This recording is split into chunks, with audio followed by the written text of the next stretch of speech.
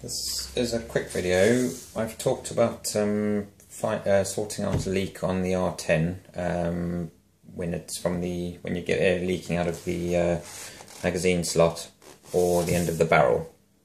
But it's often not easy to tell if there's a leak from there because it could be a very, very slow leak.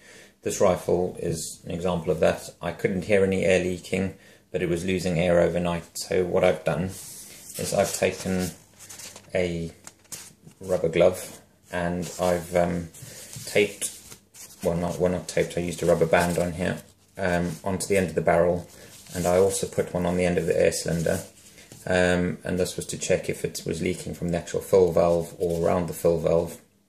As you can see, this glove has inflated, so that tells me that the leak is coming from the firing valve.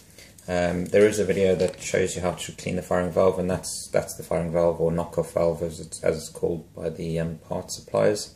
So there we go, that gives you one idea of how to find the leak. Other options are to use something like a leak detector spray on the joints, but just bear in mind that a lot of the parts on these rifles are steel, so if you use soapy water, there's a good chance that things will rust because of the water. Water and steel don't like each other.